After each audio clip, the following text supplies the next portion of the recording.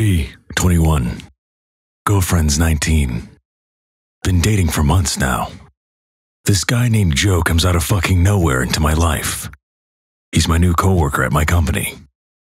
Find out he has no money, no place of residence. Moved here for the job and can no longer afford his hotel. Decide to open up to him. Keep him in my apartment for weeks. Bro is pretty cool. We play the video, drink beers, watch football. This continues for months. Afterwards, find out girlfriend is pregnant. By all tradition, I have to marry her now. One night, eating out at dinner with wife. Joe stayed late at the office for some overtime. I popped the question to my wife. She admits she was raped by Joe and the baby isn't mine. She isn't ready to make a commitment after being violated. Go home in a fucking rage. Throw out all of Joe's shit.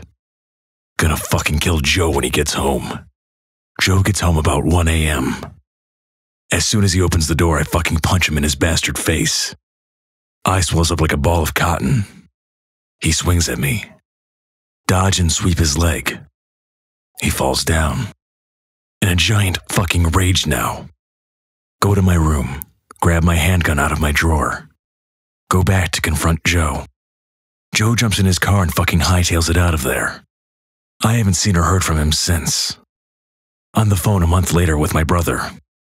He finally asks why I've been so depressed. I tell him that if it hadn't been for Cotton Eye Joe, I'd been married a long time ago. Where did you come from? Where did you go? Where did you come from? Cotton Eye Joe.